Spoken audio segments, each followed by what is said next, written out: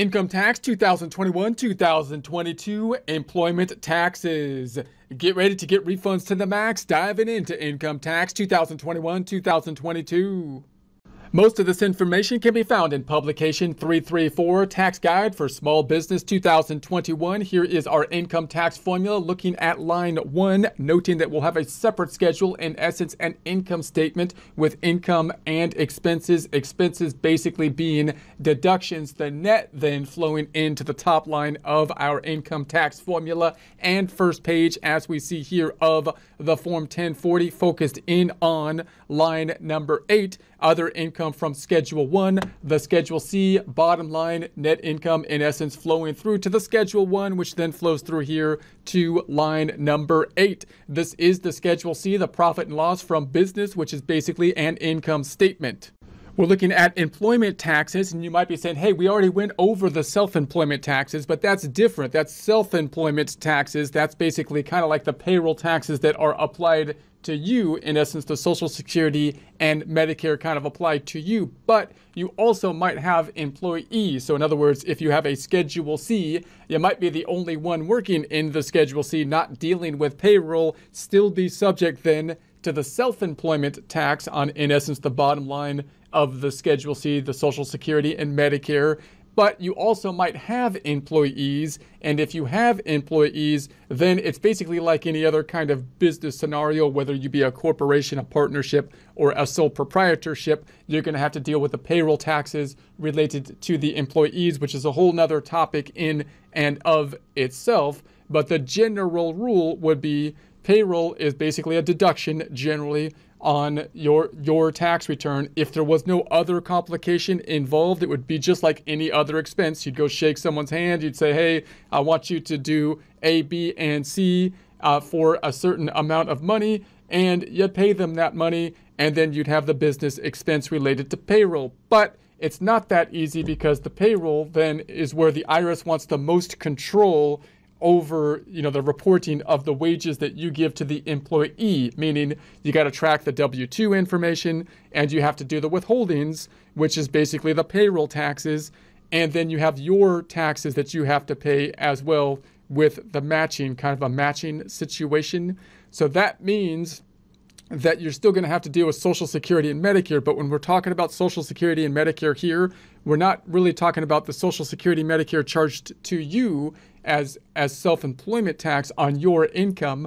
This is Social Security and Medicare that's charged to the employee, and in theory, it's half of it is taken from them, meaning it's paid by them. You then are being the person that is the tax collector. You're required to be the tax collector and not give them the money that's going to be basically their portion, which is 6.2% currently, I believe, of Social Security, and 1.45% of the Medicare. You got to withhold that and then pay it to the government on their behalf. And so that's their payroll taxes, not your payroll taxes, not self-employment taxes. You're just the tax collector. But then you have to pay on top of that your portion of payroll taxes based on their wages, not based on the net income of the Schedule C, but based on their wages that you paid them.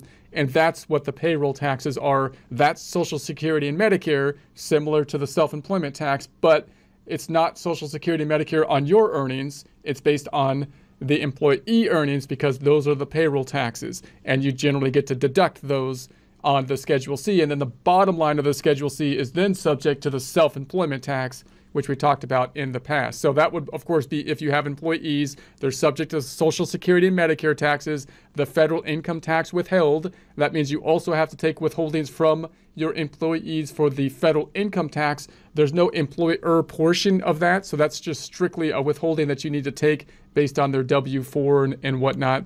Federal unemployment tax, that is another federal tax that is just an employer side. So that's an added payroll tax that we have to pay over and above. We don't take it out or withhold it from the employee, although it's a pretty small tax and it has a small cap, a little complicated to calculate because of the cap. Again, payroll is a whole other issue in and of itself.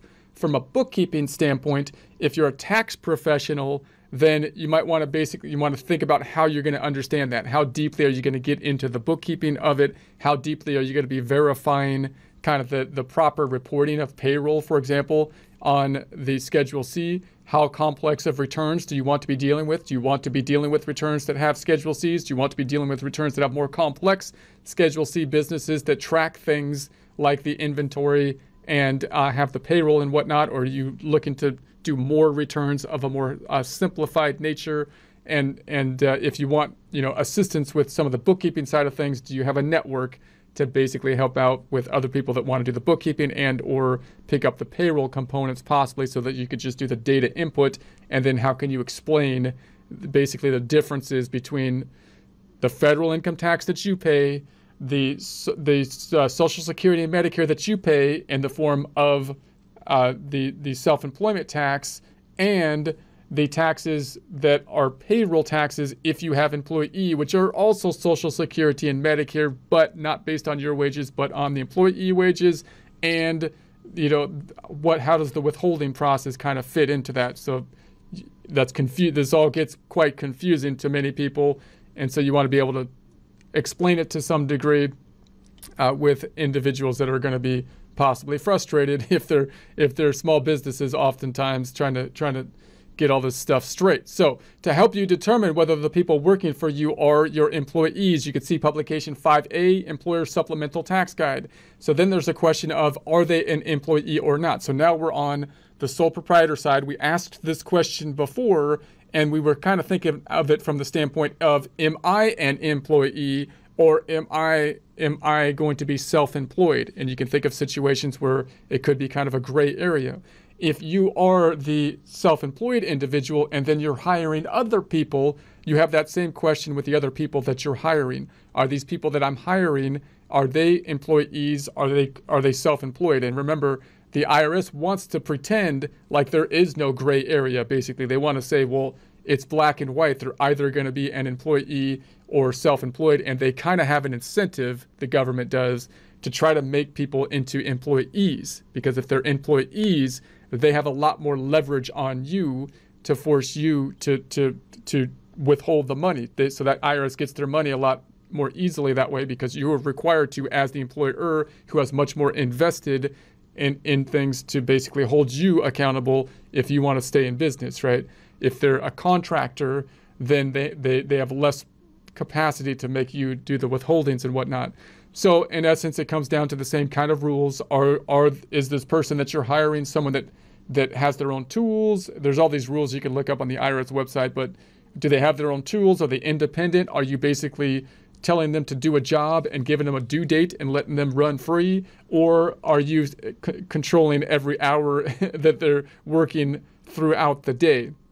Again, there's gray area in between those extremes. But if the IRS comes back and says you treated someone as a contractor, which a lot of small businesses would rather do, because treating someone as an employee, it's not just, the government tries to make it sound like, well, you're cheating the employee or the person working for you by not making them an employee. But it's not always a benefit for someone to be treated as an employee or not, because again, they could have expenses that they would take as a contractor, although they could be subject to higher self-employment tax. Really, the government is trying to make that inference because they want people to be treated, as an employee, because they have more control in that instance. But if you were to treat someone as a contractor and the government comes back and says they should be an employee, then that could cause problems with regards to the reporting and the payroll taxes and so on. So the publication has information to help you determine whether an individual is an independent contractor or an employee. So you can take a look at that, publication 15A, if you have that problem. Employment taxes. If you incorrectly classify an employee as an independent contractor, you may be held liable for employment taxes for that worker plus a penalty. So the IRS, again, has the incentive to try. If you're the employer, they're probably going to be leaning toward, it's not like the IRS is coming in, well, we just want to make sure they're properly categorized. We don't have any interest in which way it goes. No, they kind of have an interest in it. They'd kind of like them to be categorized as an employee generally. So if you have someone as a contractor And you want to be aware that if the IRS was to come in and question you, you have some arguments, legitimate arguments as to why you categorize them as a contractor. So you might want to look up the publication and just kind of list those things out and try to make sure you're structuring your organization so that it's in compliance, so you don't get stuck in this problem in that issue. So an independent contractor is someone who is self-employed. You generally do not have to withhold or pay taxes on payments made to an independent contractor.